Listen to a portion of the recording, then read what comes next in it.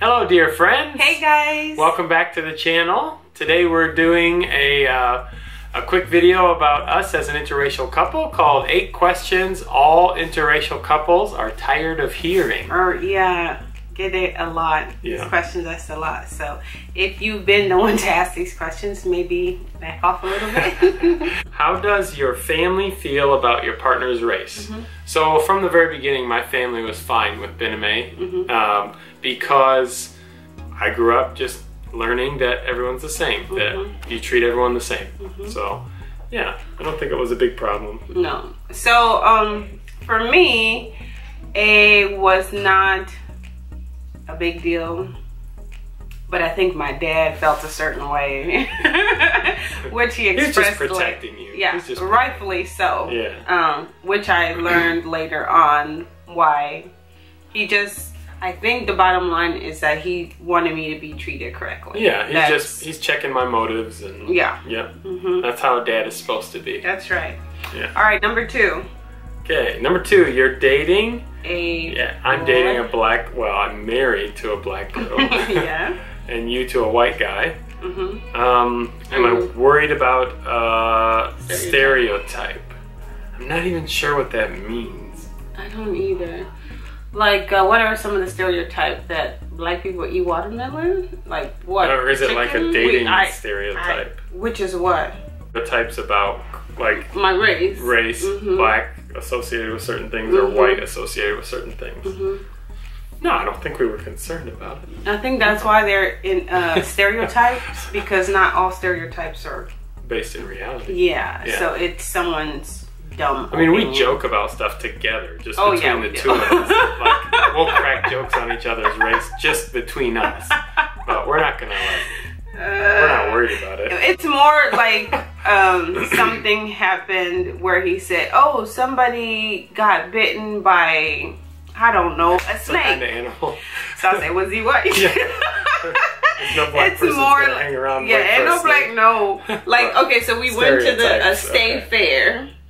And towards the end of the night, there were police officers running towards the scene, and I'm running the other way, and George's running towards the entrance. I'm like, see, that's white people. I'm not trying to stay and get shot. No, ask questions later, run. So that's kind of the joke. So I guess there's some of that, right? Yeah. We're not worried about any stereotypes, though. All right, number 3. Wouldn't it be easier to just date your own race? I don't know. I think any relationship, you're going to have to learn the other person. And yeah, there may be a few more things you have to learn if you date interracial, but I mean, just add it to the list and learn it. Right. I don't know. I mean, it would be easier, like, not having to explain jokes or something. I don't know. Yeah, I'm sure there's little nuances that are a little bit harder to work through. But I think in our case it's even more difficult because it's not only just a race, it's also like cultural. The Congolese culture versus American culture. So it's more than just a race. So there is some stuff to work through there, and you have to be willing to work through it. You can't just jump in and totally expect to understand each other. But that's any relationship. Right. Like I said, just tack it on to the end of the list and keep working through the list. Yeah. So I've gotten a question before, like, "What do you guys talk about?" I'm like, what do you mean? What do we talk about? What do you talk about? It's nothing. People can be very naive. Yeah. But think of the children. Aren't you worried they will be bullied?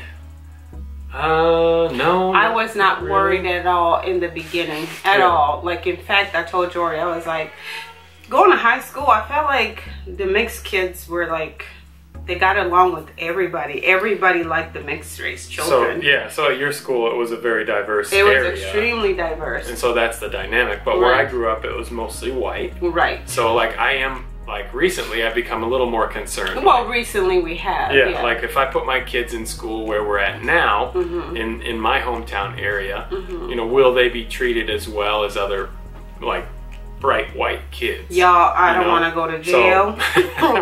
And I don't want to be unkind, but kids are kids, and they tend to hang in the groups they want to, and so I don't know how my kids would be treated. And I hate to think that they'd be treated poorly, but I want the best for them. So, and it's, I don't know, it's also hard because here it's just like I'm seeing Bella in one of the groups like she was involved in. Like, she was trying really hard, and these girls just would not give her the time of day. Right. So like, and it's hard to tell, is that just because of her race or because they're just girls? I don't know, but then recently the tea party I took her to, like, oh my goodness, they were all white and she was the only mixed child, and like those girls played with her so well. I was impressed. And it helps if the parents have had some sort of experience outside of their own race, like whether they went on missions or have like close friends that they truly call friends that are different culture upbringing. That makes a huge difference. Travel, see other people, get to know you need to get out. It helps with your view of life. Okay, number 5. Do you only date, for me, black girls? Do you only date a black girl, huh? Or for you, white guys? So did we, like before we got married, I had not dated anyone before I dated Biname, so no, I didn't date. But it's not that I would have only dated a black girl. That's right.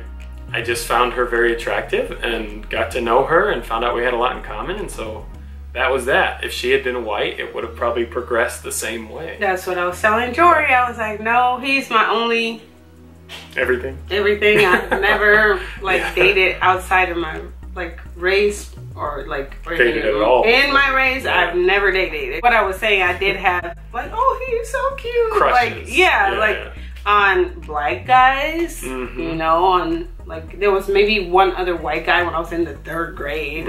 But then it changed completely to where I was just like, ooh, he's hot, and a majority of them were black. So like who I like. If you fine and you are kind, I'm gonna make you mine. Oh. I didn't know you could rhyme. Y'all, I've been struggling to rhyme. It was good. That was good. Thank you. I'm glad I was those things. Yeah, the first. Okay, sorry. Go ahead, you read it. Okay, can you help me find a another question people get? Can you help me find a white boy or a black girl? Or a black girl? Have you gotten that question before? Okay, I have. It's just like, where did you find him? Yeah, a black lady would ask. Yeah, and I'm just like, he got a brother. Yeah, I didn't really find him. He found me. Let's get it straight. Like you got the hookup. Yeah, I don't. Yeah, we've gotten that annoying question before. It's just like, come on now. All right, number 7. Don't you get frustrated not being able to express yourself in your own language? What language? So obviously I speak English. That's the only language I speak. Biname speaks English, but she also can do some in Lingala, which is her native tongue. But it's not like it's a problem because she was here so long. She speaks English. Yeah, I used to work at this place, and people would make me mad. I would just mumble stuff under my breath. In Lingala? Yeah. Like that's the bomb with you. Yes. Because they don't know what you're saying. Right. That's so shady. It's like, come on, Nuko. Come on.